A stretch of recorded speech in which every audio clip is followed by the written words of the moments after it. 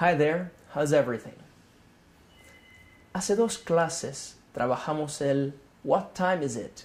¿Qué horas son? Y ahora yo voy a decir algunas variaciones con esta expresión What time.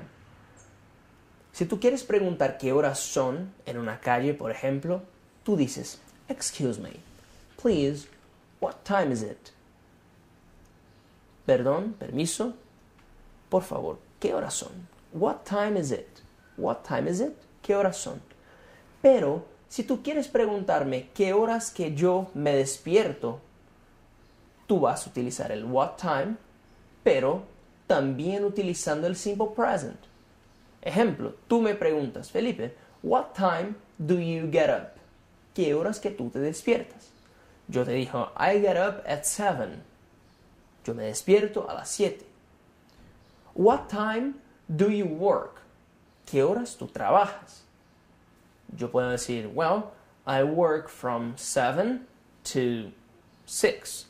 Yo trabajo de las 7 hasta las 6. What time do you relax? ¿Qué horas que tú relajas? Tú puedes decir, well, I relax at night. Yo relajo por la noche.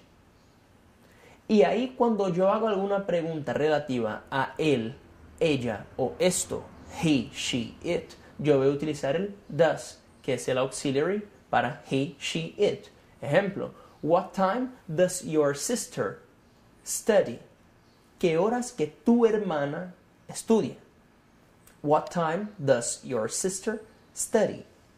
Para contestar, tú me dices, she studies at 10. I don't know. Ella estudia a las 10 o no. She studies in the morning. Ella estudia por la mañana. O por la tarde. She studies in the afternoon. O por la noche. She studies in the evening. Si yo te pregunto, what time does your best friend go out? ¿Qué horas que tu mejor amigo sale? Tú puedes decir, well, he or she, friend puede ser amigo o amiga, he or she goes out at 8. Él o ella sale a las 8. What time do you study English?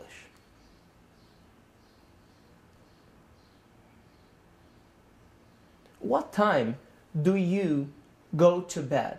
Tú te acuestas.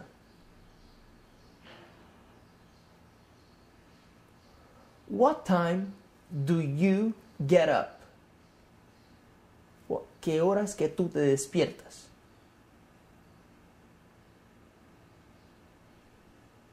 What time do you relax?